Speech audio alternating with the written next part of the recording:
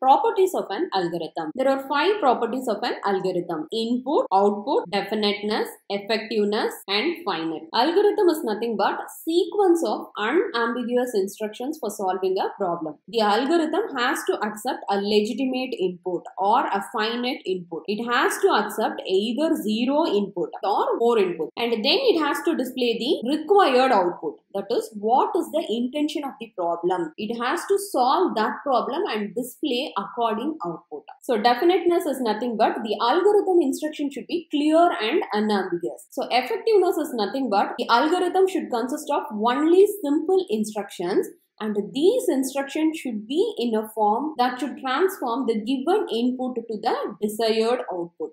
Next, last property is finiteness.